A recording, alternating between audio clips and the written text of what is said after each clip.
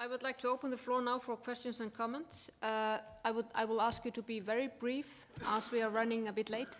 So you have the floor, sir. Yes, thank you. So my question's for Djoomart. So thank you for your presentation, very interesting. As far as I'm aware, the recent academic literature shows that there is a strong correlation between democracy and economic growth. So although there might be some outliers, the findings tend to be that democracies tend to grow more when you look holistically at all the potential cases in the world over a large time span. So there are a couple of reasons why this might be the case. Firstly, because you're defending individual freedoms, and secondly, more substantively, defending property rights. So there's one thought, have you got any kind of reflections on the counter-argument, actually democracies are very important? And another reason why you might think that the China example is often raised in this case, but I often wonder, what would the counterfactual be in this case? So how would China have developed if it had been a democracy? Now, my sense is that it probably would have still had a very rapid rise in terms of socio-economic rights, and would have done better in civil and political rights. One thing you said at the end was that we should only really, if I understood you rightly, we should only really be concerned with socio-economic rights. Well, I don't think that's right. I think that there are civil and political rights are very important as well. So there should be two judges. So civil and political rights and socio-economic ones. And that's how we should judge political systems rather than simply socio-economic ones. Thank you very much for your intervention. There was a gentleman over there. You have the floor, sir? You're no, not you. Thank you. You? I suspect that Mr. Otorbaev's comments will provoke the richest discussion throughout this section. I'll say that for my own part, I'm an unabashed pro-democracy person, but I would offer a couple of views. The first is that you gave some examples of democracies that have failed to deliver the goods, for example, or countries that call themselves democracies that have failed to deliver the goods for their people, such as Iraq. I would put it to you that that's not an argument against democracies, that's an argument against bad democracies. And the outcome of bad or fraudulent democracies is just as bad as the outcomes from authoritarian regimes. The second thing I would offer is the view that there are other social goods, or there are other goods beyond material goods. And I would say freedom from oppression is a clear one. It strikes me as, I'm always amused when I hear dictators call themselves strong men. In fact, they are weak men, because only a weak man needs to govern his people through the barrel of a gun. Ultimately, I would say that, and I hesitate to say this to you as former Prime Minister of Kyrgyzstan, but I think that the chaos of democracy is almost always, of a genuine democracy, is almost always better than the brutality of a dictatorship. And I would say that Kyrgyzstan is an excellent example. Though it has a strong parliament, as I understand it, a strong parliament, and therefore difficulty in coming to consensus, I would rather live in Kyrgyzstan than live in Uzbekistan or Tajikistan, and because those countries really are authoritarian regimes that have at least all of the problems of Kyrgyzstan and none of the virtues of Kyrgyzstan. And finally, I guess I would say that while I agree with you that the Arab Spring revolutions have not generally turned out the way their populations would like, your comment about Eurocentrism is an important one. It took 700 years from the signing of the Magna Carta to the establishment of universal manhood suffrage in the United Kingdom. It's only been a few years since the Arab Spring happened, and I think it would be to hold emerging democracies to an unrealistic standard to expect them to come up to the full strength of established democracies, when those established democracies themselves took many centuries to get where they are. And finally, I think the best proof is in the long-term course of these countries. That is to say, there are very few countries that have become functional, established democracies that have slid back willingly into authoritarianism, though there are innumerable states, authoritarian states, where people struggle and willingly die in the hopes of becoming democracies. For yourself, I can't claim to be an expert on Kyrgyzstan, so I emphasize that again, but your story reminds me a bit like the Epic of Manas. You came down out of the mountains, perhaps with 40 companions, to lead your country. I don't underestimate the difficulty of leading a country like Kyrgyzstan, especially in the aftermath of the Tulip Revolution, but I would take the chaos of Kyrgyzstan over the authoritarianism of self-styled strongmen any day of the week. Thank you, sir. Can I ask the speakers to be a bit brief in their interventions because we are running very late? Xavier, you have the floor. Thank you, madam. When some state and observer said that the Arab Spring failed, and many people added that those countries were not ready for democracy. And I am a bit surprised, for instance, how the international community is silent when, for instance, in Congo and in some African country, we change the constitution for the head of state to stay longer. Europe is totally silent. Just imagine tomorrow, Barack Obama decide to change the constitution of the US. Not only American, but all the world will react saying this is impossible. But in Africa, we don't care. Why? And why should not we universally propose a limit, if we cannot stop them from moving the constitution, a limit for the age of the head of state? Why all countries adopt a limit for working every day, because we have to be pensioned at a certain age, but for driving a country which is more heavy, we have no limit. I just received a message saying that Teodoro Obiang Nguema in Equatorial Guinea have been re-elected now. He is 34, and he has been in power 37 years. And Dos Santos in Angola, 74, 37 years. Mugabe, 93, 36 years in power. Paul Biya, Cameroon, 43 years, 34 years in power. Museveni from Uganda, 72, and 30 years in power. Omar al-Bashir, the same. Idriss Déby, the same. And I will finish with a joke. Elizabeth II, like 90 and 65. That's not a funny joke. Oh. Thank you for your intervention. There's a gentleman, even though I have my glasses on, I can't see your name. You have the floor, sir. Okay. You were first? Oh, you're so many. You have to keep your interventions very brief. I will start being very brief. I think you had the chance to chair a panel where you had two completely opposite approaches here. The first, if I understood correctly, Giakoumopoulos, and please clarify to us, your point is that we cannot have a sustainable economic growth in a situation of lawlessness and a structural democratic deficit. So I think that you argue that given the situation in Ukraine, for example, things are difficult, even more difficult for economic development. Whereas in a situation where you have a normal, let's say, rule of law and democratic institutions functioning, things can get better. And this is completely the opposite of your argument, according to which, and correct me if I'm wrong, I deduct that what is important is to develop a middle class by all means, including non-democratic means. And then we might reach democracy. Here, I have an objection. I mean, I have many objections, but I will just raise one.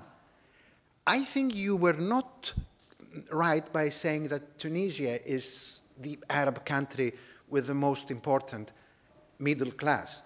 The Arab country with the most consolidated and compact middle class has been Syria, an extremely authoritarian regime, which actually the existence of which contradicts the basis of your argument. So I'd like a comment on that. Thank you very much. Thank you. Brevity, please. Now I'm turning to this side of the table, which I have been completely ignoring. I apologize for that. Who was the first of the Troika asking for the floor? Just briefly, because many questions has already been raised. I would like to point out the fact that economic growth doesn't mean development and doesn't mean that it can favor or help the establishment of consolidated and recognized human rights. There are, of course, economic and social rights, but there's a lot of important civil rights that must be considered if we want to create a true democracy. I personally believe that the example that you gave us are not those that I should suggest to take as an opportunity, a possibility of matching economic growth and well, reduction of poverty, because they are not accompanied by the fulfillment and the enjoyment of fundamental human rights. I should prefer to quote, just in case, the experience of Brazil that has been able to really raise in a democratic environment the living condition of millions of people. And again, on the issue of Tunisia and the Arab Revolution, I agree with Dimitros. In Tunisia, I think that the difference is that this is an articulated democracy, and they should be, where also civil society organizations are recognized and have a role within the constitution and within, you know, the dynamic of the democracy. And I'm not an expert of Arab countries, but my regional secretary of the MENA regional secretary, he says, well, you had your middle age in Europe at the beginning of the 19th century, the first millennium, and it took about 700 years for you to reach the principle, or to start thinking to the principle of democracy. Let's consider that the Arab countries are starting their middle age. Thank you. Gentleman over there. Yes. Brevity, please. Brevity. Okay, I will try to be brave, but I think what Prime Minister Otorbaev was talking about democracy, and I think it is the trappings of democracy that are not working. You know, I have heard these things many times in Central Asia, also in Afghanistan, that democracy is not a way, but a kind of a benevolent dictatorship probably will bring the country out of the problems. The problem is that I was covering Central Asia from 1993 to 2000 and saw the transition from the authoritarian system of the Soviet Union to democracy. But at that time, I think it was only trapping a democracy.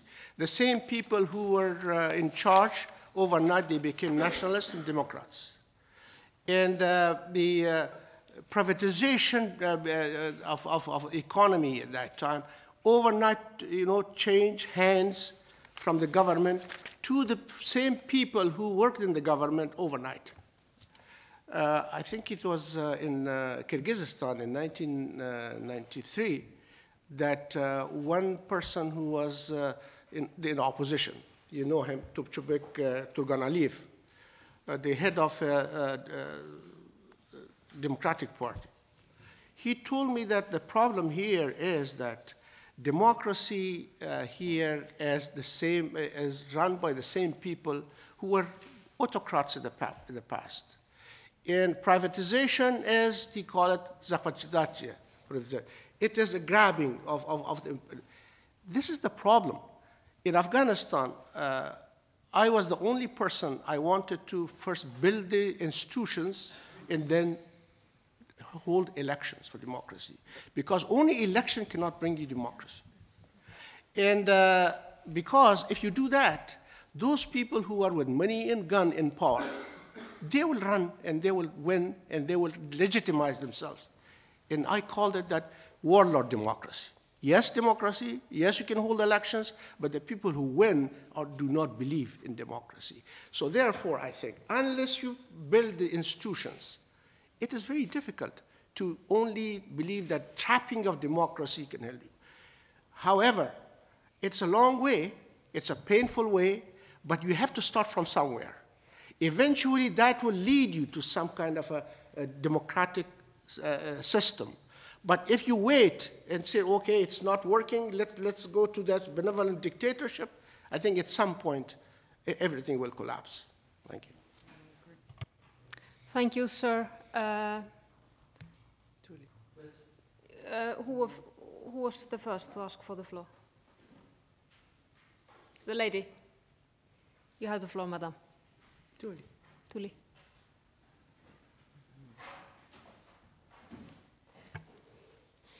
Thank you. Again, we had another insightful and thought-provoking session. I know everyone is interested in democracy. I was quite fascinated by the ICJ. For me, it was a quick lesson on how the International Court of Justice operates. And it said something similar to our institution in some ways, the Ombudsman institution across the globe, that often it's not just the kind of remedies you offer, the binding nature of the remedies you offer that is important, but just the whole notion of loss of face, the ability to change minds through moral suasion of some sort.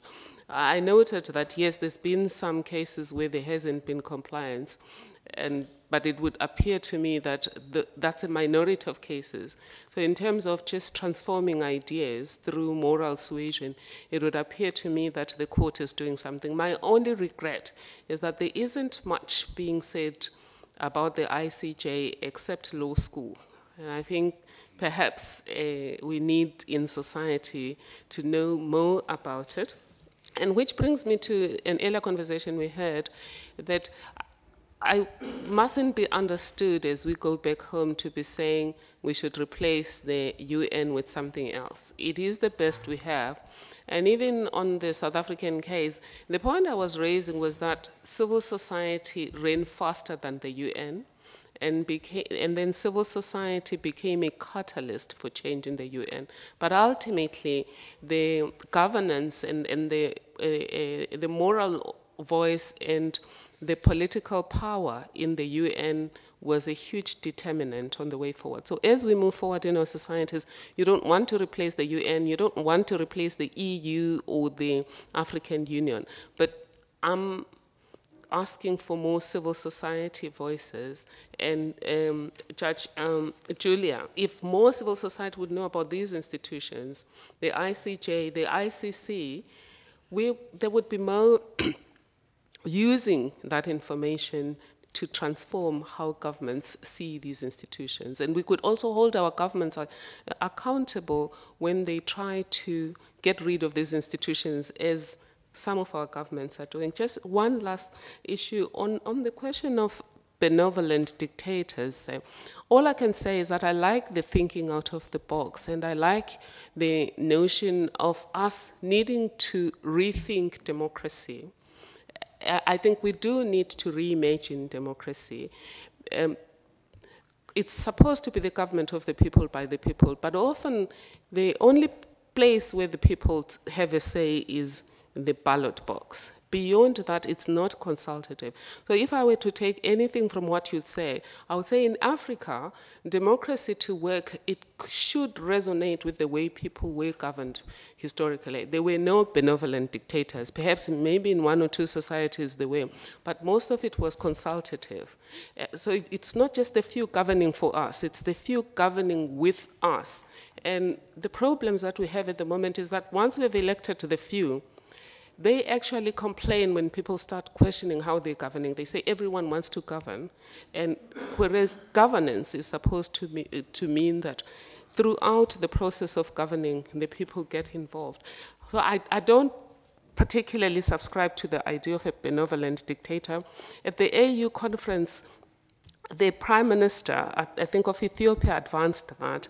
I really disagreed. It's the same thing as people saying men can rule for us and they will make sure that women get some of it. It's impossible. It's impossible to think for everyone because you're living out a whole lot of experiences that have to inform how we move forward. You need the disabled people to have a say. You need the people, the transgender people, you need everyone to have a say on how we move forward. Otherwise, the solutions we come with are not going to be responsive to the needs of everyone. But to also say that you want to freeze some of the communities for a couple of years whilst we reach a particular progress, I have a problem with that because then you say once they've advanced, they're going to spread a few crumbs. From where I'm sitting, say it doesn't work, but I do think that making us think out of the box and reimagining democracy is a great idea. Thank you. Thank you very much. Now I'm going to turn to this side of the table again and invite Þórdís to take the floor. Thank you, Ingibjörg. I have a very quick question, in 1 minute, to Honourable Judge Julia.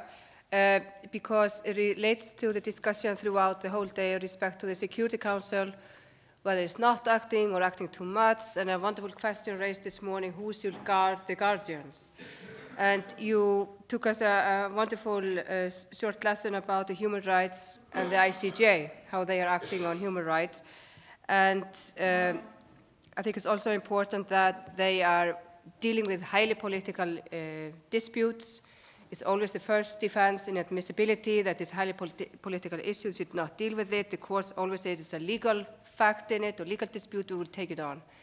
But in the past, they have not wanted to touch to review decision of the Security Council, Lockerbie case and so on. It's then completely different attitude from the court. But it has been in a while since they had that issue before them. I'm just curious if you have some, either as a judge or a personal view on this, whether the court, how they should proceed in this area. Thank you.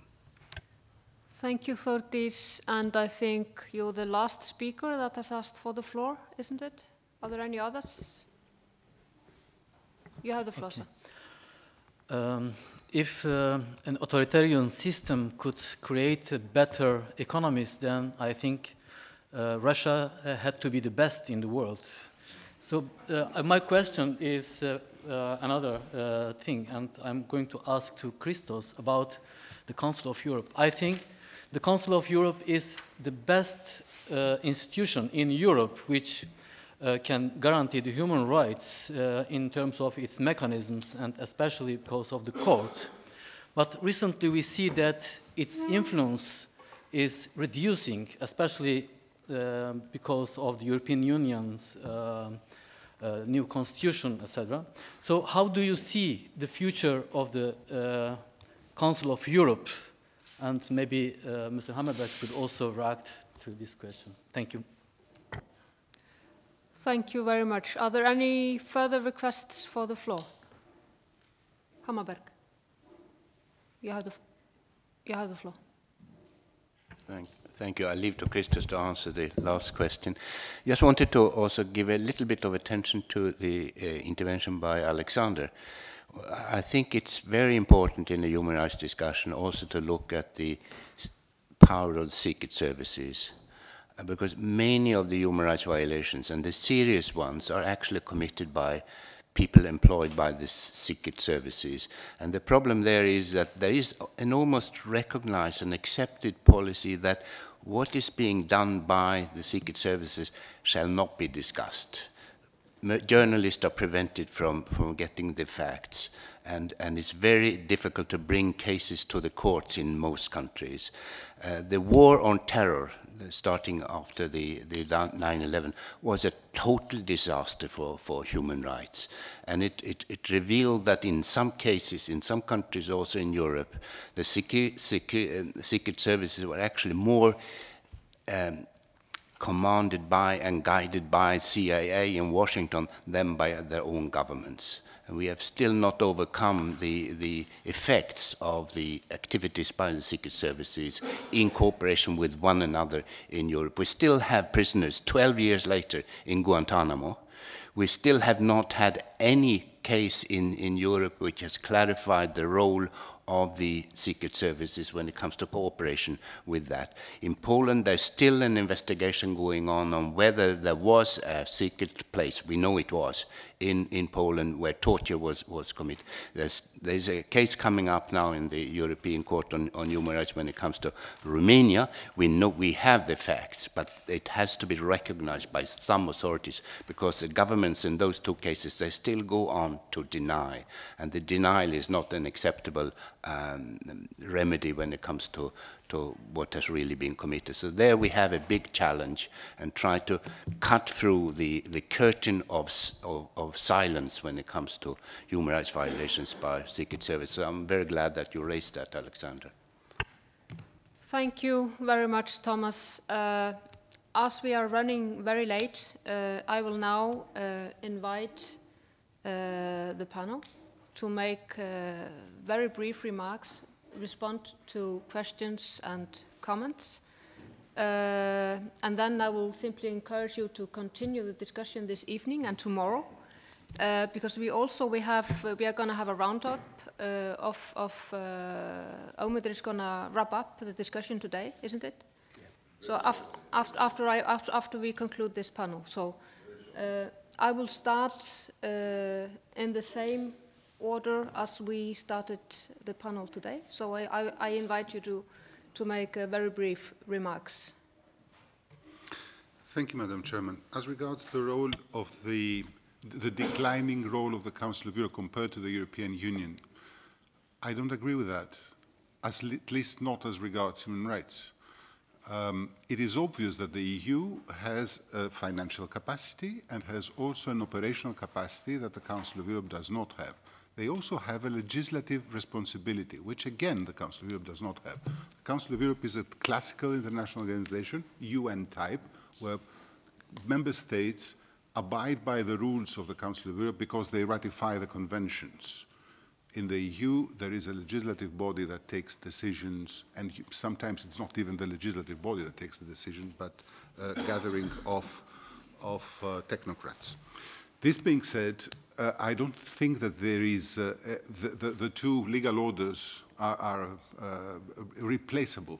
It is obvious that the European Union is responsible for its own action. The Council of Europe is responsible for the action of its member states, including the EU member states. So there is no problem there. Where there will be a problem is when the EU will or will not ratify the European Convention of Human Rights, so that the EU law will be under the European Court of Human Rights. And the fact that it is not yet is, again, because of the conviction that many member states have that the international control is not necessary. The EU believes that it protects human rights better than the Council of Europe. You can see how it does it through the EU-Turkish agreement. Let me now turn to the question that was put by Dimitris. Indeed, I believe that the democracy is necessary for the economic growth, and not vice versa. And I would say, first of all, I would like to say for Mr. Otorbaev, that I think that indeed there is a need to rethink some aspects of democracy, but not in the way it has been put. I think that we need to reconsider aspects in democracy so that democracy does not become a dictatorship of a majority. That is the key issue, and that is where constitutionality plays a role, and also international agreements, but not in the sense of the benevolent dictatorship. Economic growth is, of course, sometimes necessary to guarantee rights, but this does not mean that whenever you have economic growth, you have rights guaranteed. There is no link between the two. You may have an important economic growth with no rights at all. And of course, sometimes when you have rights, these take the form of a corruption or of massive corruption, providing everyone with a fridge or a television in the place of freedom of expression or access to a fair justice is a kind of massive corruption, and it actually does not help neither the middle class nor any citizen to get out of this situation unless with a violent rebellion, which we have seen on several occasions, and this is how things are.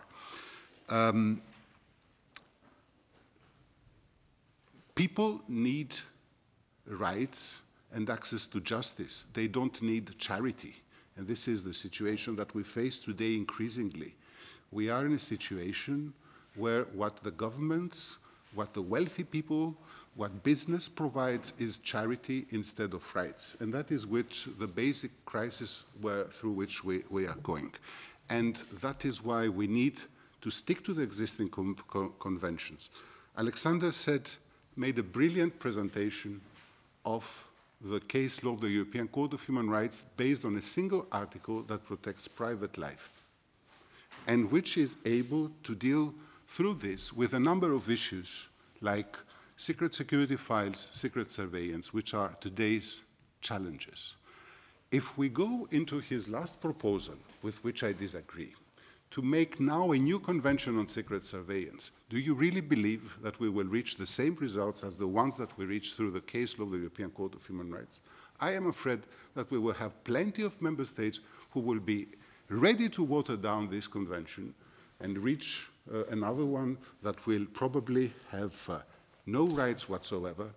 And this convention, the new one, will apply in the face of the European Convention of Human Rights, in the face of the Covenant of the United Nations, as lex posterior derogat priori, and also as lex specialis against the lex generalis. So I really believe that we have to stick to the conventions that we have and not engage in such a challenging environment, the one we live to, in new operations. I also think that we need to stick to the national implementation of human rights, because the example that was given by Julia is nonetheless quite important. Both the International Court of Justice and the European Court of Human Rights will give wonderful judgments about people who suffer. And they will continue to suffer because the international courts do not have an immediate impact on what is happening.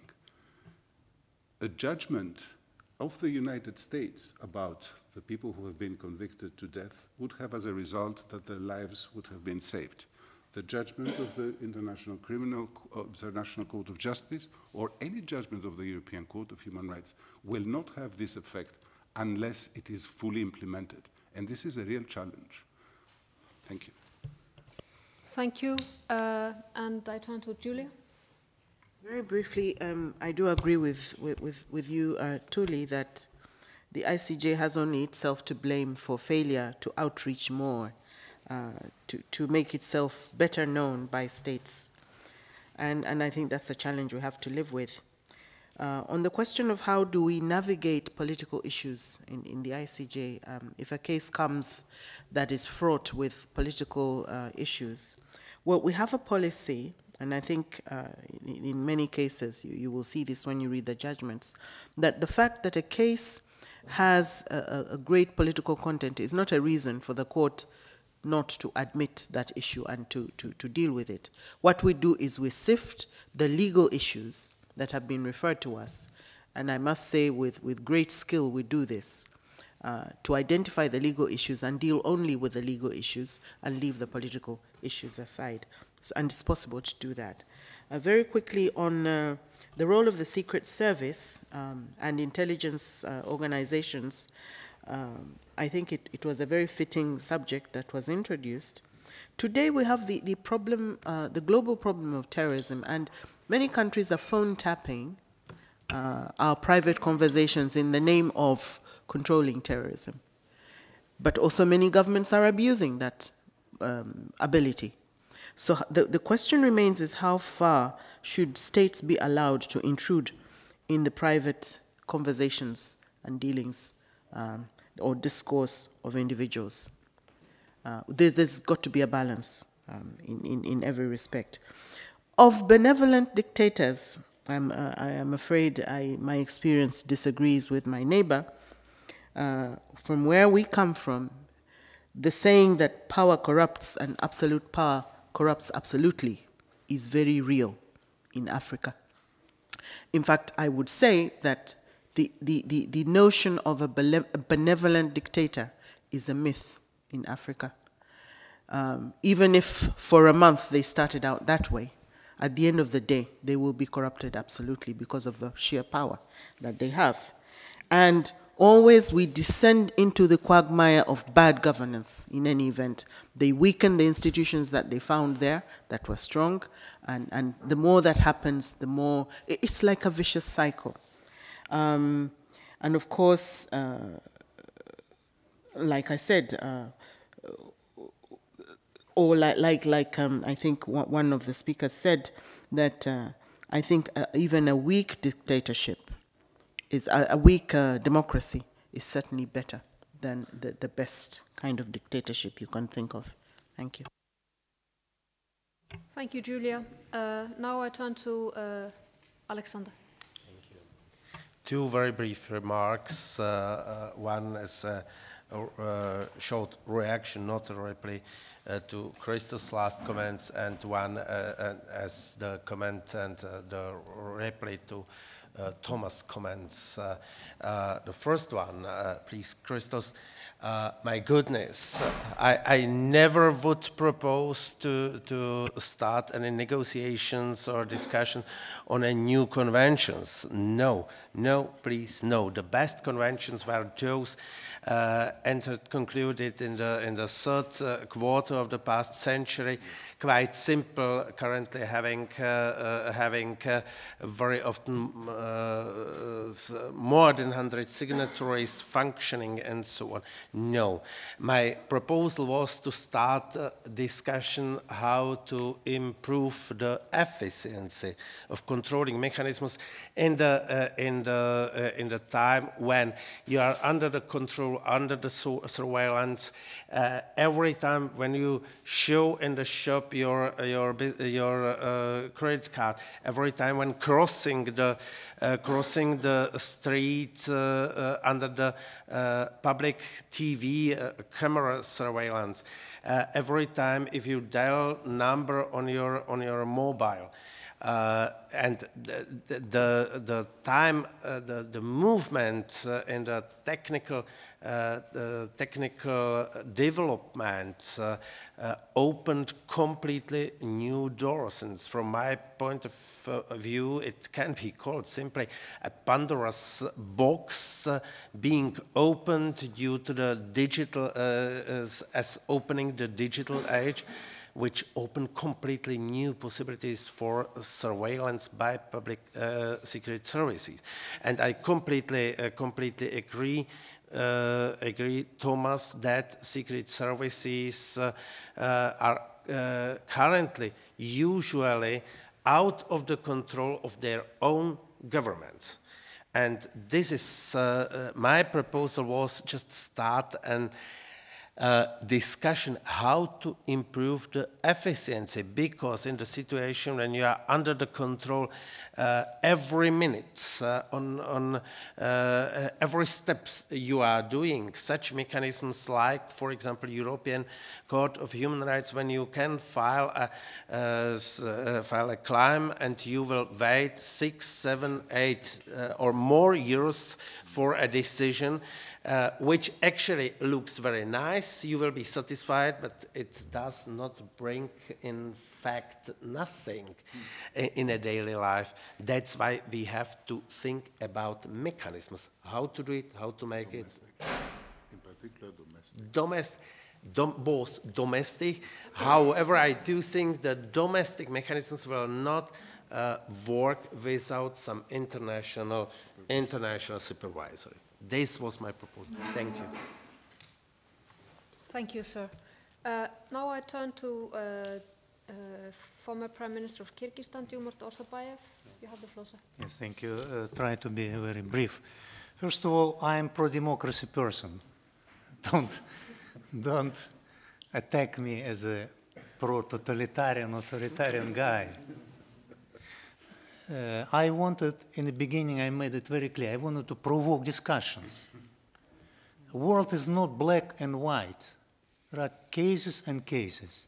And I'm very happy to hear that almost all your comments completely coincided with my ideas.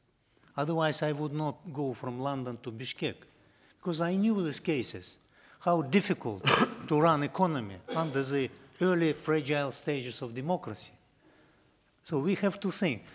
What is important that we will go from this meeting not with the answers only, but with the questions.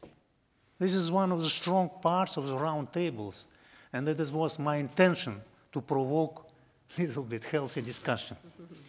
I specifically made one-dimensional statement, focusing only on the economic dimension without mentioning other qualities. But I will continue to live in my country. And I said it specifically that with clean air of democracy and freedoms, you can't go back. So that is quality of life. It's not only full stomach or full house of some things. It's something else. This is, I completely agree. Second, I am not lecturing you. I am making few statements which I believe could bring you for some thoughts. That it's not black-white. It's something more difficult issues. But I wanted to be maximalist. I wanted to live in a country which is democratic and developing quickly as well. And unfortunately, sometimes these two things are not coinciding with each other. But this is reality, and the more we will be talking about these issues, I think the better we will be preparing. So I specifically made it provocative way, but believe me, I am not arguing for authoritarian strong men. I know how sensitive it's in a couple of countries around the world, this matter. I always will be pro-democracy, even though it will not be bringing skyrocketing economic growth. And finally, one specific question on Syria, Tunisia, which you just mentioned. I'm not specialist on Arabic countries, but Syria is the most complicated country from the point of view of ethnic and historic differences. And Tunisia, probably one of the easiest in that respect. The homogeneous society, as well as existence of civil society, strong civil society in that country and strong middle class, with all other components, brought this country a little bit more to more or less sustainable way of survival. It's very difficult. It should be another couple of hours we could discuss peculiarity of this development in each of these countries. Very complicated. But this is a role of political economists to consider all of these things. So my statement is that democracy is the best system, but very complicated to practice, to move to the strong economic growth in the fragile early stages of that democracy. So I will be happy that if many of you will go from this roundtable with more questions, that next time we will get interesting continuation. We will be thinking, we will be debating, disagreeing. Agreement will not create healthy debates. Disagreements create healthy discussion and will bring outputs. So if we all agree why we're sitting here, so I specifically dropped to you this provocative theme, and I'm very happy to hear such reaction. Thank you. Thank you, sir. You certainly succeeded in provoking a discussion in the room. Before I conclude the panel and hand the floor over to Ögmundur, I have a small reminder from the Prime Minister's office. It will only take 30 minutes to read it out. Sorry. No. In your folders, there's an invitation from the Prime Minister of Iceland to participants in this roundtable to attend a reception at the government guest house at Tjarnagata tomorrow.